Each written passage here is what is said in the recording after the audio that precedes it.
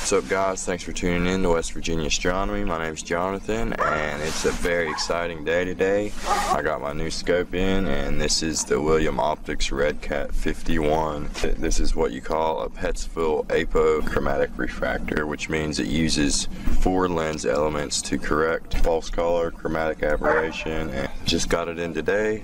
I heard the scope really delivers a crisp, clean image, so let's see what this Redcat51 can do.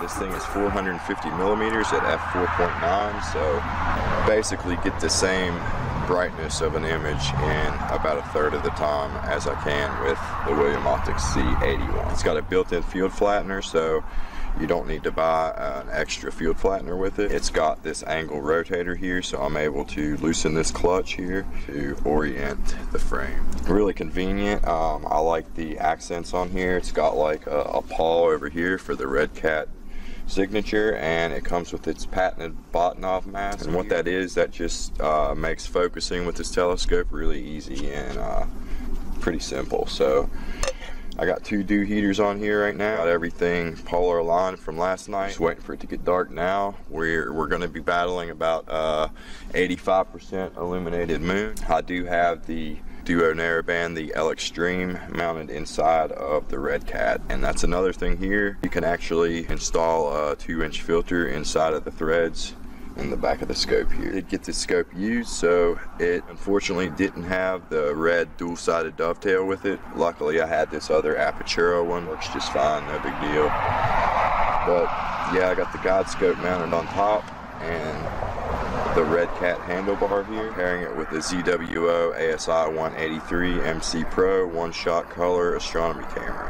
That paired with the Redcat at 250 millimeters, it'll bring me closer to around 500 millimeters, but I'll have a lot sharper image than I do with the Z81. We're gonna put this bad boy to the test tonight and might slew around to a couple different targets just to see what things look like. It's gonna be a fun night of astrophotography in the backyard with a new scope.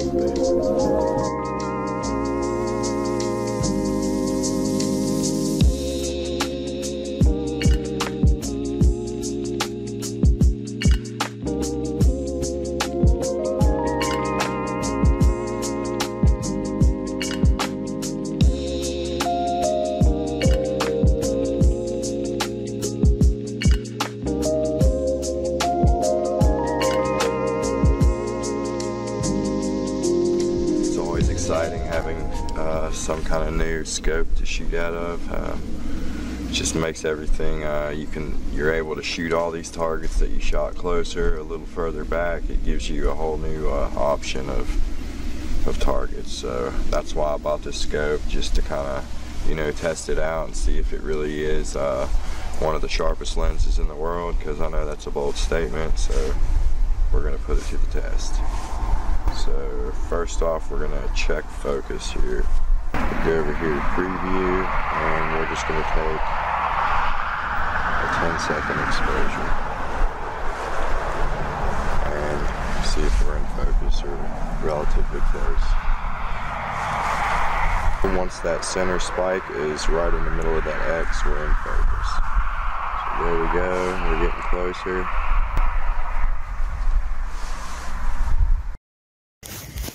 Okay, so we got everything, we got it focused, we're already polar aligned, so now all we gotta do is slew to our target. So I think for tonight, I think I might want to shoot the Sol Nebula, so let me find it.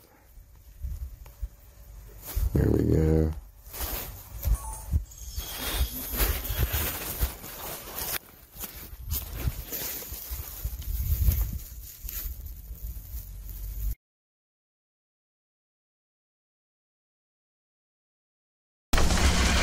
Alright guys, we had some clouds roll in, this giant ring around the moon, and it looks pretty cool. I think it's when the frozen water molecules up in the atmosphere kind of collide with the clouds or something. It causes this giant ring to form around the moon. Looks pretty cool. So I think I got about 15 10-minute exposures on the Sol Nebula. I switched over to the Rosette Nebula, that's what I'm on now. I switched to 300-second exposures for that. I'm about 10 exposures in. And now we got these clouds rolling in. The forecast says clear, but I don't know, hopefully they're just passing clouds that are going to go by. So throughout the night I was able to gather 15 10-minute exposures on the Sol Nebula, but the clouds did hang around, so we'll come back to that later. Then I slew to the Rosette Nebula and captured 79 300-second exposures with the 183, and to show a field of view comparison with the DSLR, I switched cameras and grabbed a 45-minute exposure with my modified Canon 80D and L-enhanced filter. After stacking all the data and doing an HA03 extract and APP, I was able to process this 6.5-hour exposure in Photoshop to create this stunning image of the Rosette Nebula captured from my backyard.